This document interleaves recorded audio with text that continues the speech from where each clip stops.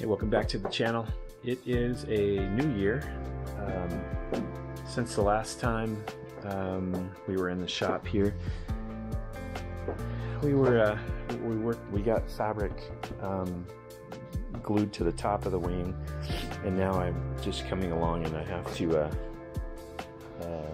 just get heating up my iron to 200 degrees so I can roll this under and get it tacked in place, and then we'll get that glued down.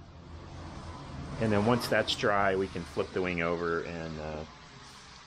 and we can do the shrinking of the top fabric. So it's kind of a little rainy this morning, but the temperature's not too bad. So I am going to, and all that really means is it's just going to take a little longer for the glue to dry here, but there's not a lot of moisture in the air. I'm not in Florida. I'm in the desert. So although I just came from Florida, and I'll just fill you in on kind of how my holidays went. Okay, so on the 24th I flew to Washington DC, where my wife was already, so that she could so I could see our newest grandson, Lincoln. And on the 26th, I had received a call from my brother that my dad wasn't doing well, and you know, he was battling cancer for like 5 years. Mantle cell lymphoma was in his chest, and this is an airplane channel, and this little piece of film right here has nothing to do with this. It will maybe explain a little why you haven't seen me in a while, but maybe it's just for me, and it's cool if you fast forward through this and move on to the actual building. I have no problem with that. But anyway, long story short, once I flew to Florida from Washington DC, spent a couple days in the hospital with my dad, and then my dad actually passed away, and he was 84 and lived his whole life in Florida, and mom and dad still live in the house that I grew up in, and so there's a lot of history there. Anyway, so we had an awesome funeral for my dad, and talked about great memories and all that. Dad was, of course, very interested in my airplane and loved to talk about the engine and all that. He was a diesel mechanic for the county road department for 30 years, and was the kind of person who would give the shirt off his back to anybody who needed it. And so when he said he put his tools down and retired from the county, if you had a car problem and you showed up at my house, my dad was going to help you. So it's interesting, I guess I say this to just say, don't pass up an opportunity to spend time with your parents. This is a really, this time of life, I'm 58, I'm about to be 59, and it's just a really strange time when you have aging parents and brand new grandchildren on these two sides. It really kind of messes with your head, but we brought mom back here to California to spend some time with us, and she's doing really well, and nice change of scenery for her. But anyway, I just wanted to share that with you, and it's good to be back in the shop, and we'll get some keep moving forward on the build here, and yeah, so let's get to it.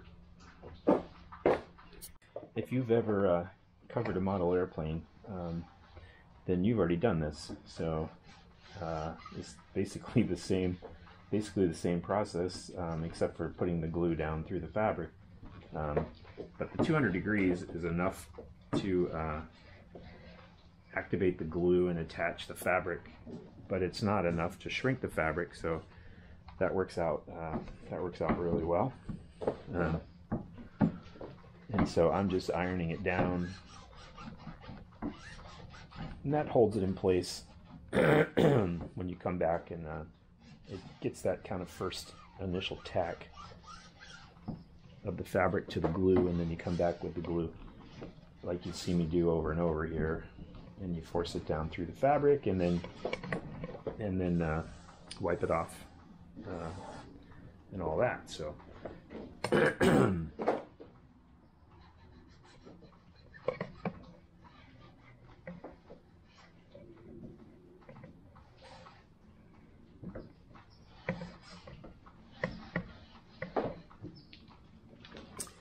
so let me get out of the way a little bit here because my cord is stuck. Okay, we're following the same process that we've done all along. We're just putting the glue on, and then coming back and just wiping the excess off. And if you don't do that, this will leave like ridges and things in the fabric that you don't want, because the glue has a fairly thick consistency. Well, it's watery, but it's more than that. And if it's warm enough, it won't float out. It'll actually start to dry pretty rapidly. And if I just left that, kind of all those high shiny spots will stay there. They won't come out. So you just come back and you wipe that off. And then once you do that, it leaves you just a really nice smooth finish, just like you see here. And that's what we want. So, all right. So I'm going to go ahead and do the rest of this all the way down there, and then as soon as that blue turns to that green, we can flip this over and shrink the fabric on the other side. And then after that, we'll be doing reinforcing tapes. And then we'll measure out for our rib stitching. And once we get the top all shrunk and attached everywhere, because we will be putting glue through the fabric on the leading edge wood area once everything is tight and shrunk. And yeah, so I'll get this done, and then we'll move on to the next step, and we'll be getting really close to rib stitching this. So I know I do this sometimes. I kind of say where I'm headed, more kind of for my brain as well. So, but what we'll do is we'll do the after the rib stitching, we'll get the finishing tapes going cord wise, and then we'll come back and we'll do our finishing tapes going span wise after that. So, okay, let's keep going. What we're going to do is I've been watching a number of wing finishing videos on YouTube, just trying to decide, there's so many different ways of doing this, and the one that I kind of liked the best was I was watching this one girl who was finishing a pits, and she actually starts out here and she shrinks this a little bit, and then she goes to the tip and shrinks that a little bit, then she comes to the middle and then does the next bay in and works her way back to the middle. And I kind of I liked how that system that she had seemed to work, so that's what I'm going to do.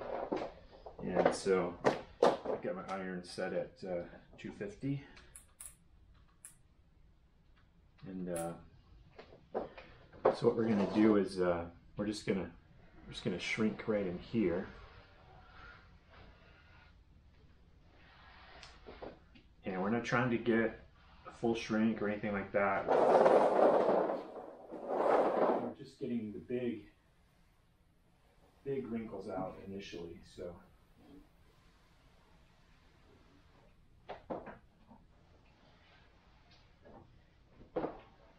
And again, because we pre-glued our ribs, we're not actually hitting the rib.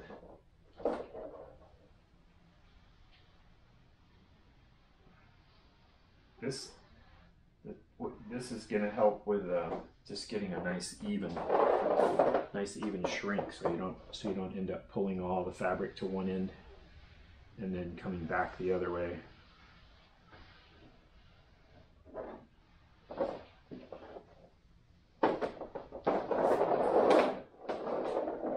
Stay here.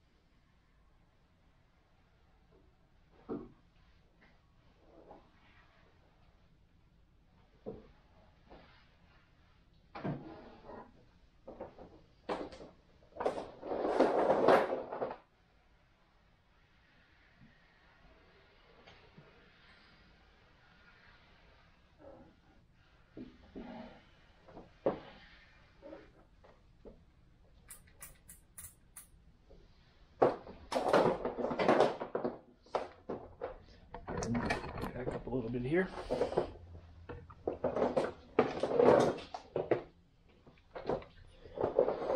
Now I'm going to come around to the front.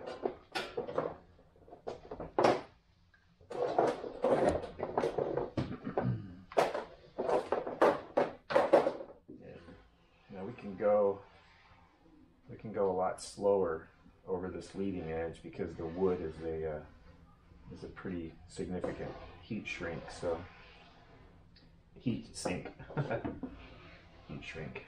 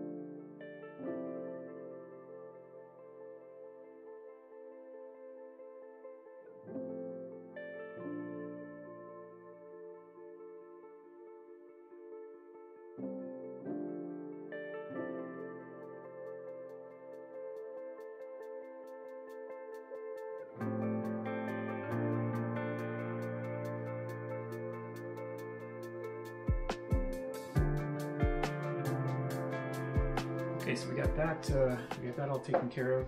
Everything is all shrunk out really good. It's nice and smooth. Super happy with it. So now we have to come in and got to get the some glue over the ribs here. So we'll just come in and get that. And it may, where I've ironed it, it may release a little bit, but that's okay. We'll come back with the iron again after this dries and make sure it's nice and tight. So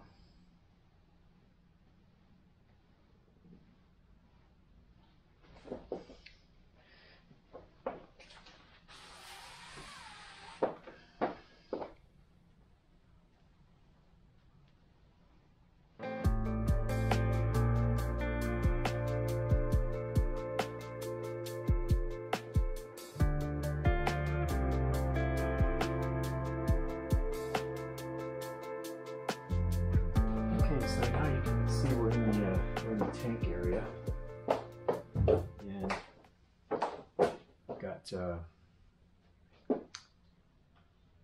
little bit of rib here.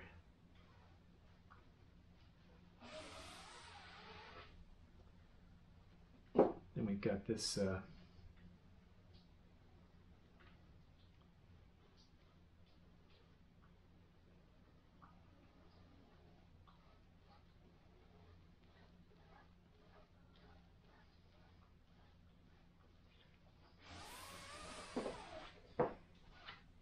tank perimeter.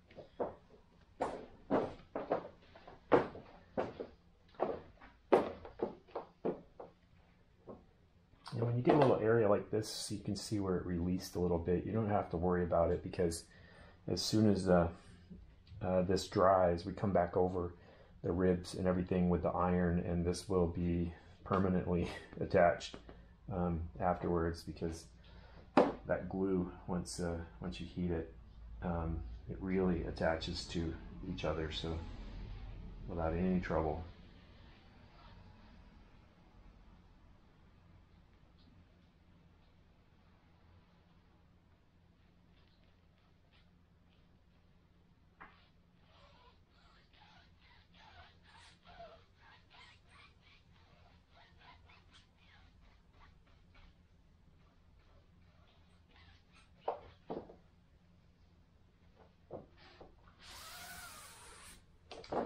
Okay.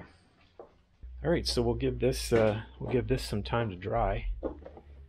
You can see that area I was talking about. It just released a little bit there. We'll be ironing that down a little, actually, and beyond it there. But we'll iron all the way along the rib again.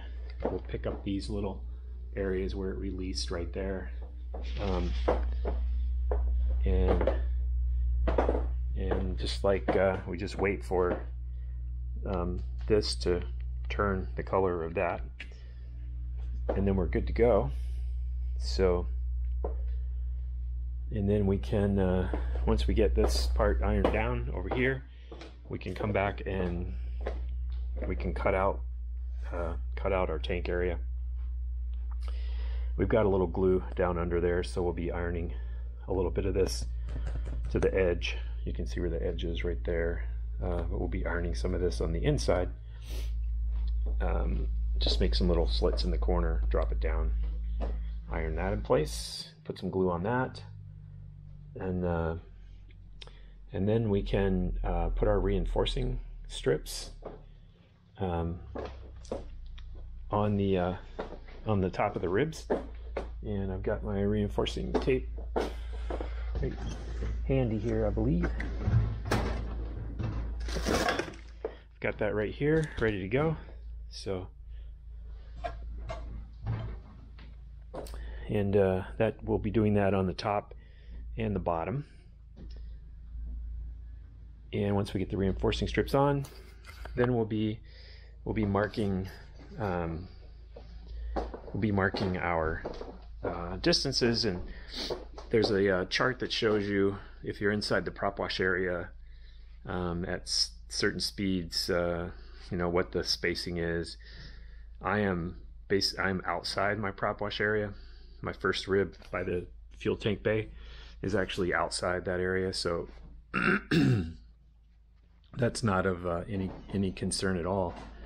So I'll be using the 3.5 inch spacing that's based on the speed of my airplane. What my V&E is basically at 100 miles an hour is a 3.5 inch spacing, so I'll be using 3.5 inch throughout. And just to give you kind of a precursor to how that goes, we'll mark it on the bottom where those locations are. We'll extend those vertically to the top, because of course if you measure them on the bottom or along the top, because of the curve of the wing, you end up coming out differently on the bottom spacing wise. So we're going to mark our 3.5 on the bottom, and then we'll flip the wing over like this, extend those lines vertically, snap a line across so we can see where where we have to poke through with our needle. But hey, you'll get to see all that. So we still have to cover this tip, which I could do that now, but I think I'm going to wait on that until this gets dry and everything, and then we'll go from there. So okay, probably gonna step to something else. Not sure what I'm going to do next, but I do want to get the fuel lines as much as I can before the wing goes on.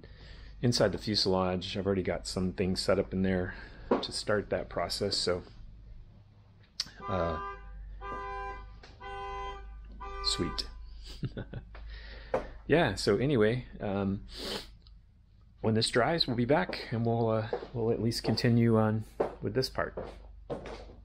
Okay.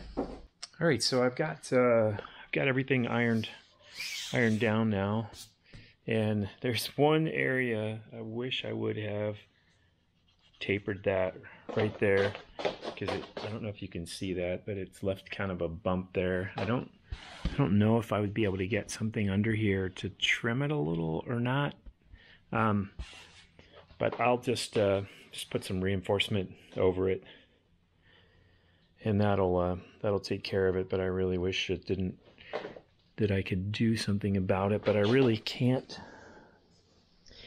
I just don't have good access. So we're gonna have to let that go. But we'll put a patch over it so that it's reinforced. So that'll be good.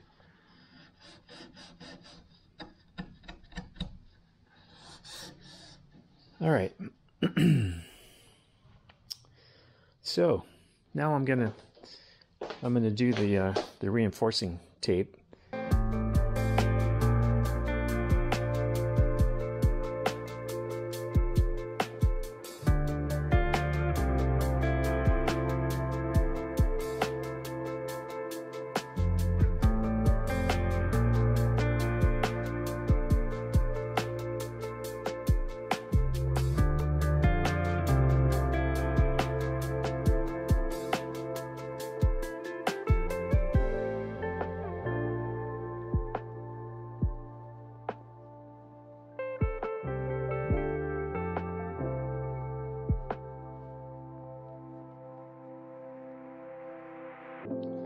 Okay, so now I've cut out the inside of my fuel tank area, and I'm just cutting my fabric back about 1/4 inch or so, and then I'll get that ironed down so I can get some glue on it.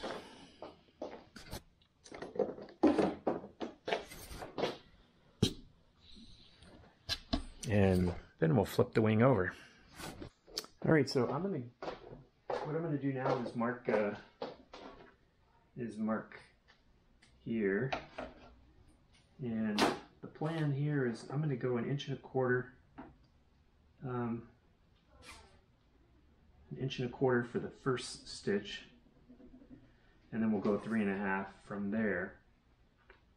So we want to go, I'm going to mark that here.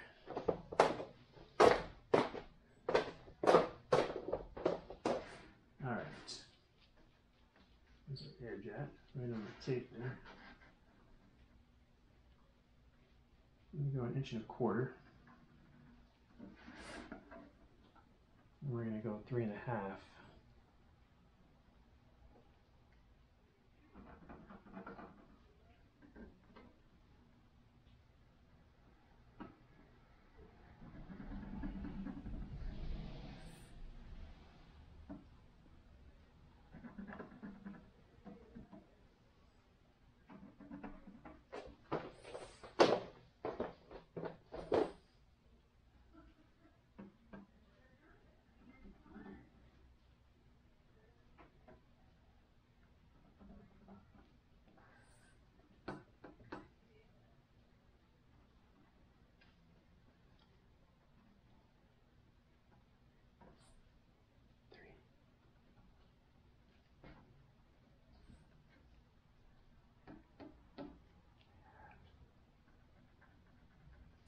And that brings us about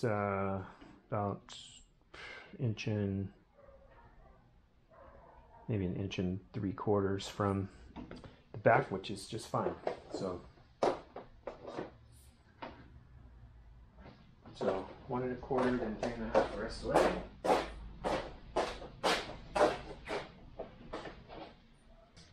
Now we'll get the chalk line out, and we'll mark everything with the chalk line, and then we'll extend the lines to the top, and we'll mark that. So my rib stitching book actually has the chart in it that shows you there are 2 lines on it, and there's one. The bottom line is for inside the prop wash area. The top line is for the rest of the wing, and that's where I came up with my 3.5 inches. And this distance here, it's a requirement that your first stitch be no more than a half of the rest of your stitches in mine. So that would have been, what, 1 3/4 would have been fine. So I'm at 1.25 inches, just because I like the way that that worked out in the total spacing. I could have gone 1.5 inches and maybe been closer to 1.5 inches in the back, but that's all good. So I wanted to start here at 1.25 inches because I wanted to be as close to my my little gusset here as I could be without being right up next to it. So that's how I got to that location. So all right, everything's laid out, and now I just have to come in, and before I flip the wing over and do the other side, I've got to come in here right up next to the rib.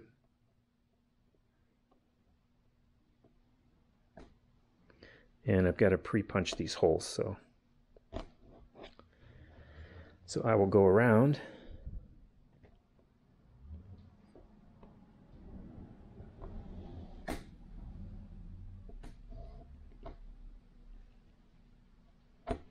I think there's a gusset right there. So